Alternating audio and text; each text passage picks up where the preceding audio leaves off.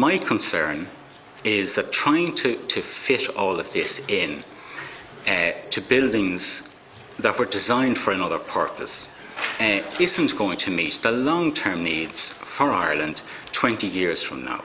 And I think we have to look now and see what that might look like. And therefore, my argument is, or at least was in October, that that's what we should aim for, and that's what we should try and do. Sorry, Chairman, just on a point of clarification. Now, It wants to be a quick one now. he brought in buildings, right?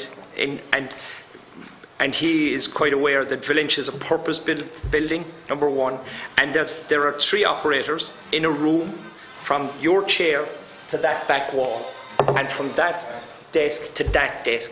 And it is the 4th largest operating room in Ireland, England, Scotland and Wales. And yet, in your report, and I go, locating the centres at either Malin or Valentia would require major construction work. Yes. And yet, it's the 4th largest in England, Ireland, Scotland and Wales. Yeah. Yeah. How can you reconcile those two? Okay, I can do that. And Senator Coughlin asked me about the accommodation. That's why I brought in that issue. It depends on what you want to do with maritime. And Deputy Blaney asked me some questions, which I'll come back to. It depends what you want to do with the new centres.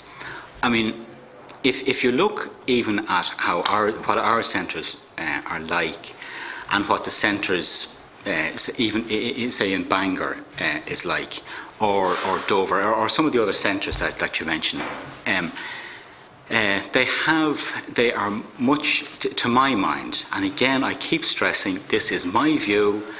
Others are entitled to disagree with my view. The Minister will take all views into account before he makes a decision. In my view, we could do better in terms of the accommodation that we provide. And my motivation behind giving the advice I did was that we should aspire to have the best possible. Now, I accept that you could get by shoving some more equipment into the rooms, for the time being. It is as an How much better do we want? First?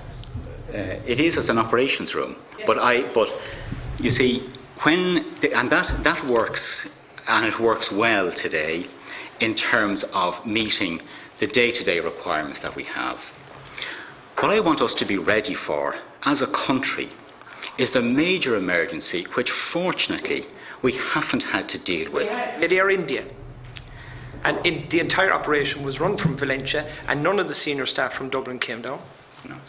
Okay. Have Air India? No. And back to Deputy Blaney's. Yeah, I will. Sorry, I won't.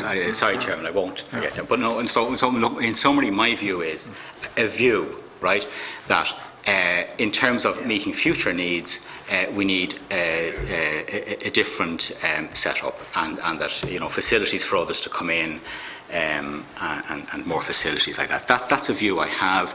I formed it having looked at operation centres elsewhere on the island, in the UK, in the US, and my colleagues have gone to centres elsewhere in Europe as well. So that's a view I have.